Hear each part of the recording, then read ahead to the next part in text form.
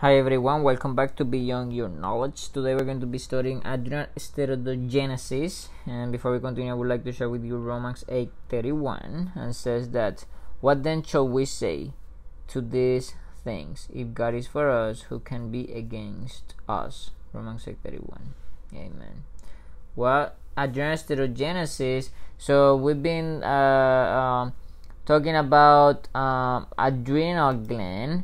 So just to recap, so the adrenal gland has has two parts. So the adrenal cortex, so the adrenal cortex, okay, so let's just say the cortex here, and the adrenal medulla. Okay, the adrenal cortex have three layers, 1, 2, 3. So it's a GFR, so which is the zona glomerulosa. So all those are zone, okay, the zone, okay, so glomerulosa, fasciculata, and the reticularis, okay, and then the medulla, which is responsible to produce your catecholamines.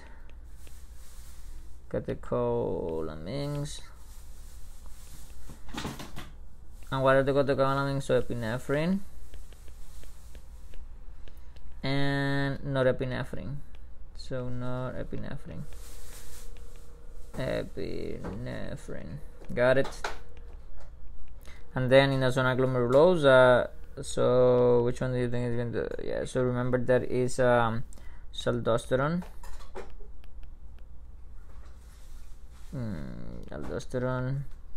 so vascular is cortisol, so vascular is dehydroepiandrosteredione, okay. So which the mnemonic is so from the, so we're going to right here, we're going to be salt, sugar, and sex. Got it? Because this one produces female and male hormones, okay, this one, so it will be female hormones, okay, like testosterone and estrogen. So but all those go through a process, okay, but this is not going to happen. Well, this is the adrenal gland. Well, so now since we saw that, so well, let's just see the in the adrenal steroidogenesis. So basically this one that I was explaining here is the how the adrenal gland works, okay. So but now we are going to see exactly what is the steroidogenesis, and then the steroidogenesis, so open here new slide, so we're going to do it here, okay. So let's see, yep, yeah, so yeah, so we have three compartments, so which is going to be so 1 here, 2 and 3, okay. So we have the GFR, okay. So well, actually it should be, yeah, so G, so the zone, so we have those three zones, so let's just fix it here, set those three zones here. So we have the three zones here, so it's just the zona, and zona. So GFR is going to be glomerulosa, fasciculata, and reticularis. Got it? So all of those is going to start to produce, for example, with which one do you think? In the zona glomerulosa, with that we start with cholesterol. Yes, you're right, cholesterol. So cholesterol is going to produce something. It's going to use so it should be in blue. So cholesterol should be pregnenolone, okay. So using that is a side chain cleavage enzymes here, so it's going to be side chain cleavage enzyme. Got it? And then the pregnenolone go to where? Pregnenolone can go, so cholesterol go to pregnenolone, pregnenolone can go to progesterone. Okay, can go to progesterone. Yeah. So, but we saw then progesterone. So we are doing all this in the zona glomerulosa, but then we need to go to fascicular and then to reticular. Let's just do all the zona glomerulosa. So pregnenolone go to progesterone, but both of those at the same time can go, pregnenolone and progesterone can go to the zona fascicular. But let's just keep it there because we need to explain which enzyme goes there. So just to give you a hint, so I had the number 17 just in case.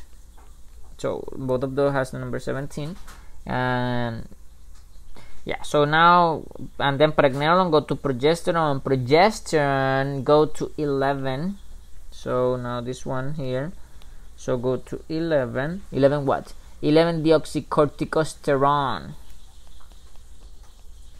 Deoxycorticosterone.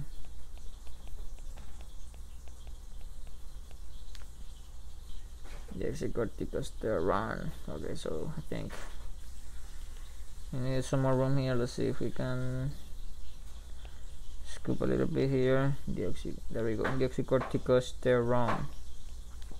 This 11 deoxycorticosterone doesn't do it by itself, so we need an enzyme. What do you think is going to be the enzyme though? For those enzymes that we need for progesterone to 11 deoxycorticosterone is going to be 21. So it's going to be 21 hydroxylase. Hydroxylase. There we go. So 21 hydroxylase convert progesterone to deoxycorticosterone, and then 11 deoxycorticosterone. It is a weak mineralocorticoid. Okay, what it is? So this one, it is a weak mineralocorticoid. Okay, so and then you need to go to corticosterone. So you need to go to one more here. So you need to go to corticosterone using which enzyme? 11 beta hydroxylase. Using the enzyme 11 beta hydroxylase. And then one time you have your corticosterone, which is a weak glucocorticoid. So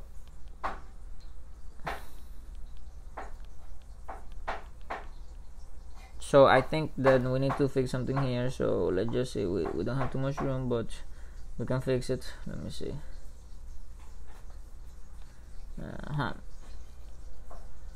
Well, just keep it there for now, and then let me see if I can. So let go. So yeah, I can bring the other one here. Cut. Just put it there. Tiny. It's going to be very tiny, this one.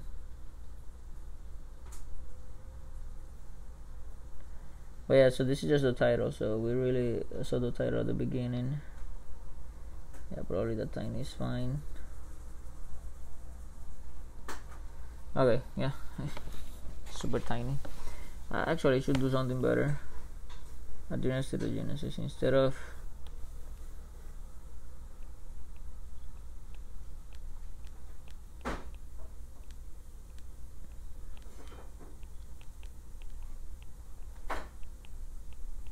yeah, Genesis. It's tiny. Okay, so and then this we can come back here to this. Remember that all this you have your corticosterone. Your corticosterone is a weak glucocorticoid, as we mentioned, and then this corticosterone, which is a weak glucocorticoid, is going to go to the product that we want. And which one is the product that we're going to produce in those zona glomerulosa? Yes, you're right, it's going to be aldosterone. Okay, going to be aldosterone. Okay, so I think with that in mind we can move. So just to review, so zona glomerulosa, so remember we have three zones: zona glomerulosa, zona vascular, and zona reticularis. The zona glomerulosa, everything starts with cholesterol, so you have the side chain cleavage enzyme. So then you have your pregnenolone. Pregnenolone can go to the zona fasciculara and it's going to produce something that we're going to see. And then yeah, so using 17 alpha hydroxylase as enzyme. Okay, so 17 alpha hydroxylase. Okay, 17 alpha hydroxylase, and yeah, hydroxylase, got it. Yeah, and then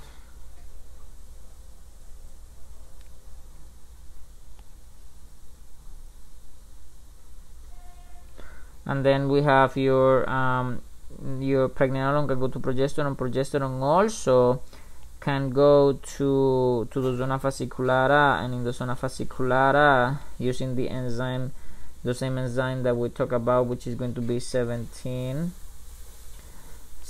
alpha hydroxylase. Okay, and then yeah, so remember that those are the three zones. Got it. And then we have here, so then progesterone go to 11-deoxycorticosterone. We are reviewing using 21 hydroxylase.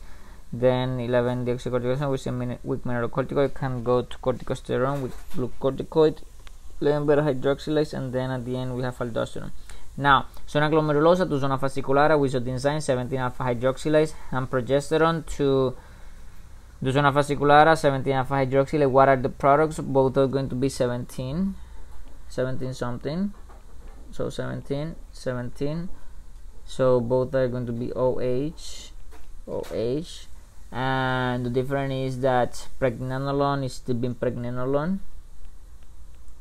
Pregnenolone. And then there is progesterone. Okay, and then both of those, the pregnenolone can go to progesterone as well. Okay, and then this 17-OH progesterone can go to produce something, and is going to be the 11-deoxycortisol. The 11 okay, yeah, so 11-deoxycortisol using the enzyme, which one? 21 hydroxylase. Good job. So using the enzyme 21 hydroxylase. Okay, and then this 11-deoxycortisol can go directly to cortisol. Okay, so go directly to cortisol using the enzyme 11-beta hydroxylase.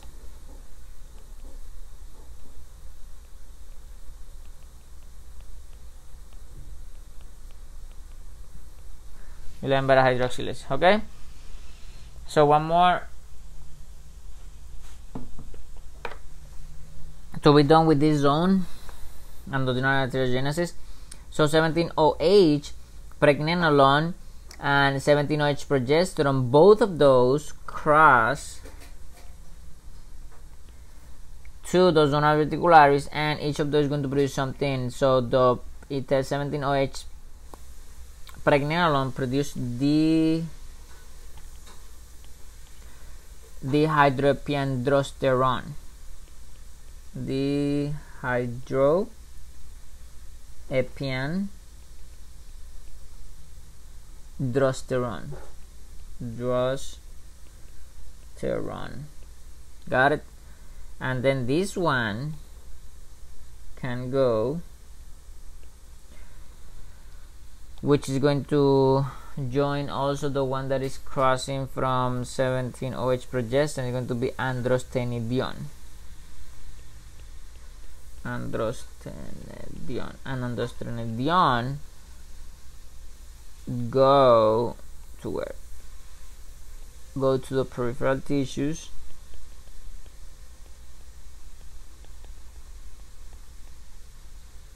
and produce testosterone. Produce testosterone, okay? Cool. Well, basically this is the adrenal steroidogenesis. Well, thank you so much for watching, and remember, we can do all things through Christ and to us, and God bless you all.